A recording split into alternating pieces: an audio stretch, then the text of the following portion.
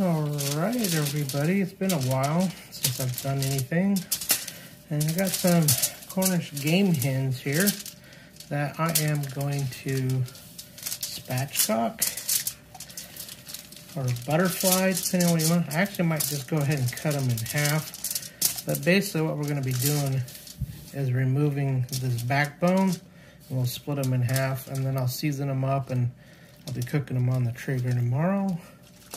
At least that's the plans. Last time I did these, I spatchcocked them, and I ended up cutting them in half.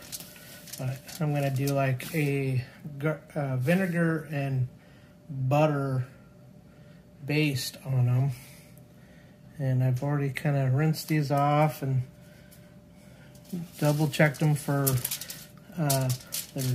any feather quill things that might still be in there, and make sure they're all looking good.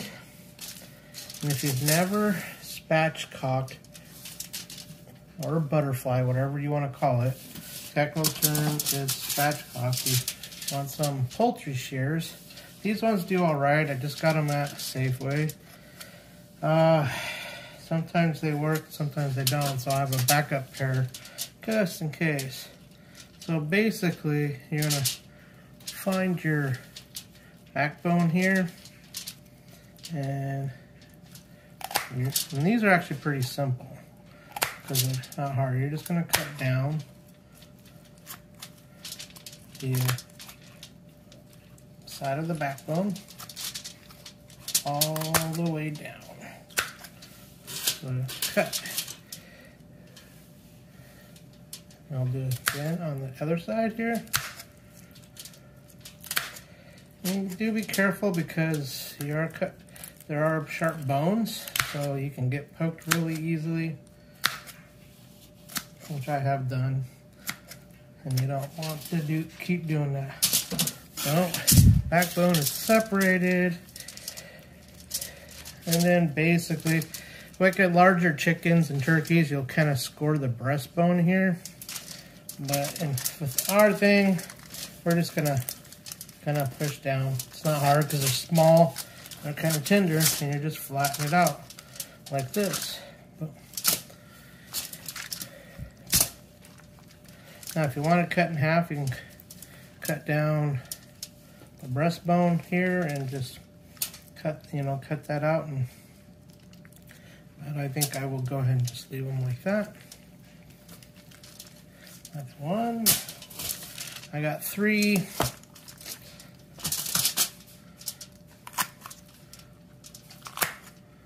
Just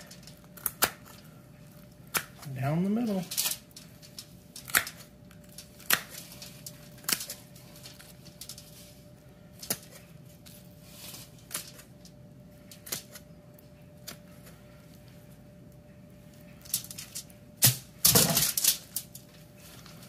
And of course, you get some innards still stick in there. You can just toss those aside if it grosses you out. And there's not much trimming you have to do on these. I mean, you can. There's a little bit of fat there. I'll just cut off these are my backup shears. Actually pretty nice.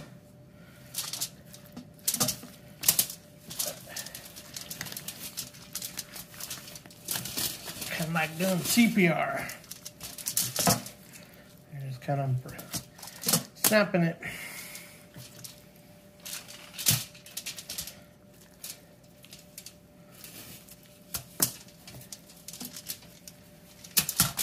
And again.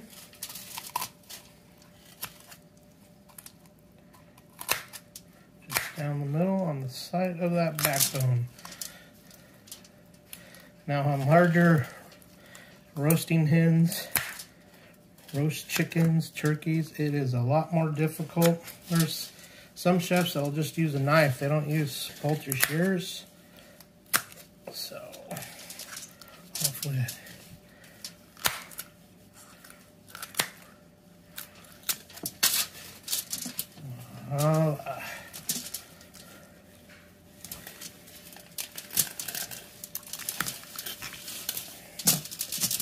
this one's got some on it too.